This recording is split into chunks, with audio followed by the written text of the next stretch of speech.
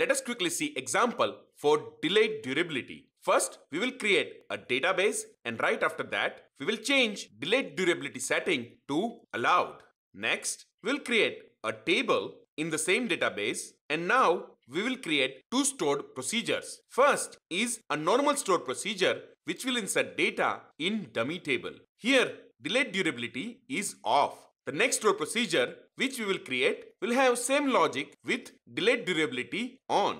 Now, let's create these two procedures. Remember, at the end of the store procedure, we are printing time it took to execute. Next, we'll execute both of these store procedure together. After a while, both of these will return us result. The first store procedure took 13 seconds and second store procedure took only 1 second as it has enabled delayed durability. Remember to read all the blog posts around delayed durability on my blog before you enable this feature. It's quite possible if you do not understand the logic properly, there may be a data loss.